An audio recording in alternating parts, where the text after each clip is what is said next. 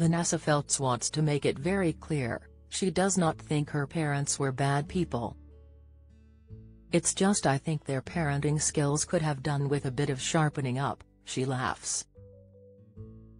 Today, in a heartbreaking extract from her upcoming memoir, Vanessa bears all. Frank, funny, and fearless, Vanessa reveals how her misguided parents Valerie and Norman had a lifelong obsession with her weight, after she went through the early puberty aged 8. At 10 her mum put a lock on the food cupboard, and at 12, she was skinny as seen in her holiday pictures on a sailing boat, here, but her mum was still keeping an eye on her diet. As an adult, every time she saw them, even after becoming a mother herself, they asked her, "Why are you so fat?" and even tried to bribe her to shed the pounds. And the first pictures advertising ITV's Vanessa were released, her parents actually called from their holiday to say they'd seen them. And to lose weight. "If you lose weight, I'll buy you a dress. If you lose weight, I'll send you to a health farm. I'll do this if you just lose weight." It was a constant refrain, remembers Vanessa. Once I had my own children, it really did become even more mystifying to me how enormously critical my parents were of absolutely everything I did. Now, here in her own words from her upcoming memoir, Vanessa Feltz opens up about why she felt such a heavy burden to please them. By Vanessa Feltz. At the age of 18, I was a size 10, with a boyfriend and a place at Cambridge. In December 1979, when Trinity College rang with the news, my mother's reaction, "You know you'll fill up on chocolates." She was right. I filled up on chocolates. Sainsbury's was steps away and I had a whole £14 a week to spend. When I went home at the end of term, I was a size 10 to 12, curvaceous and bosomy. I was fit, fanciable and a normal size for a girl from a dumpling-shaped family. My mother met me at the door and said, "Shall I bounce you in? You're a great big pumped-up beach ball." By 24 I had surely delivered on the parental requirement to the letter. Cambridge. Marriage to a Jewish doctor. A flat. A baby.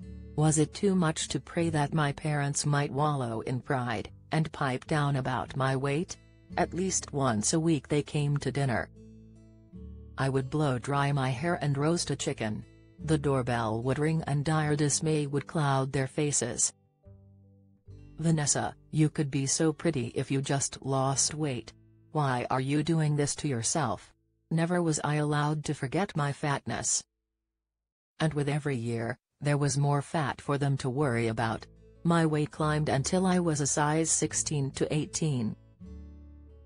I was trying to make a living as a journalist. Invited onto the radio for the first time to discuss an article, I was funnier than I'd ever heard myself be. I charged straight to my parents' house. "Mum, Dad, did you hear me? What did you think?" My mother, "I've told you before. You must lose weight." Me, lose weight? I've been on the radio. The official PR pictures when my show, ITV's Vanessa, launched in 1994, showed me at 32, excited and optimistic, on the cusp of adventure. My parents were on holiday, saw the pictures and rang to tell me they hated them. I looked huge. My grin was inane. If ever there was a moment to lose weight, this, surely, was it. Bubble burst, confidence nuked, I had to make an urgent trip to Sherrard's Bakery for an emergency donut. Right there in the public eye, on the television screen, I was getting fatter every day. My mother had always had a weight problem, or, at least, her own mother, Sybil, thought so. So she pretty much had put her own weight problem in a box, tied it with a big pink ribbon and presented it to me, like a gift. Then my mother died. She was 57. Grief subsumed my hunger. I was so bereaved I was never going to eat again, not ever.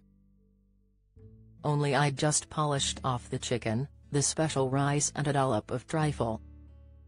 Vanessa Bears All, Frank, Funny, and Fearless, by Vanessa Feltz, Trends World, 22 pounds, is published on October 24.